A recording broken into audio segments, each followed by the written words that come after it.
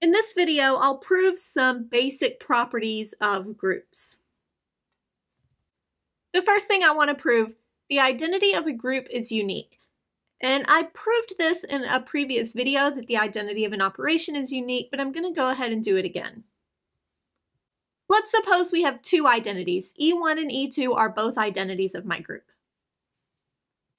E1 star E2 is equal to E1 since E2 is an identity. E2 being an identity tells me that A star E2 is equal to A.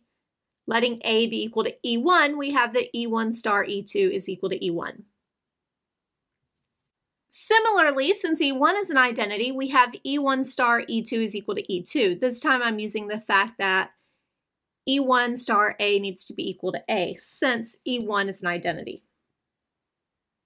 And since the output of an operation needs to be unique, we must have E1 is equal to E2. I started with two identities and I showed that they in fact had to be equal. The next thing I want to show is that a group element has exactly one inverse. So not only are identities unique, but inverses are unique as well. Let's suppose both B and C are inverses of A. That tells me that A star B is equal to my identity, and A star C is equal to the identity. Since these are both equal to the identity, I have A star B is equal to A star C. And we can multiply both sides of the equation, provided we multiply on the same side.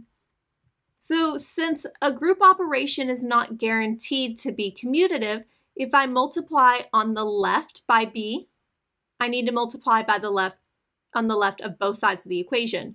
So on this side, I multiplied by B on the left. So over here, I need to put the B on the left. Group operations are associative, so I can move the order of the parentheses around and make this B star A in parentheses. We already know that B star A is the identity, since B is an inverse. And now I have E star B is equal to E star C. E star B is just equal to B, and E star C is equal to C. Therefore, both of these had to be the same. I started with two inverses and showed that they were actually the same. I really only had one. And I want to talk a little bit about notation. We've been using a star for our group operations. I've been denoting my group operation by the star. We can also use a plus or a times sign. And from now on, I'm going to use the multiplicative notation unless otherwise indicated. There may be times I actually want to use addition, but instead of writing star all the time, instead of writing A star B, we're just going to write AB to denote that this means our group operation. When we are dealing with additive notation, we'll denote our identity by 0, and the inverse of A will be negative A. If we're dealing with multiplicative notation, then we'll denote our identity by E, and the inverse of A will be denoted by A to the negative 1. I now want to prove the cancellation law. Let's let G be a group and A, B, and C be elements in my group. Then AB equal to AC implies B equal to C, and BA equal to CA implies B equal to C. So let's start with AB equal to AC. We cannot divide in our groups, but we do know that every element has an inverse. So I'm going to multiply by A inverse on the left. So I have A inverse AB equal to A inverse AC. We know A inverse A is equal to the identity, so now I have EB equal to EC, and EB is just B, EC is just C. So therefore I have B equal to C. On the other hand, if I have BA equal to CA, I'll multiply by A inverse on the right. So I'll have BAA inverse equal to CAA inverse. Once again, AA inverse is equal to the identity, so I have BE times CE, and anything times the identity is equal to itself. So once again, I have B equal to C. Let's suppose G is a group and A and B are elements of my group G.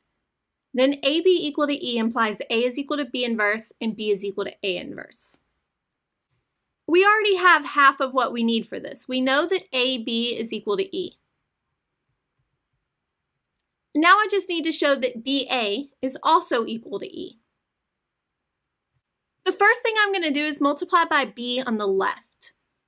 Therefore, I'm going to put a B on the left of this side, so I have BAB, and a B on the left here, so BE. We know that BE is just B by the definition of the identity.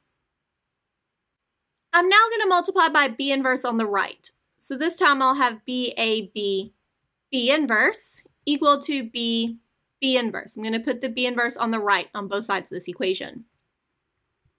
That tells me that BA times E is equal to E, since B inverse is the identity.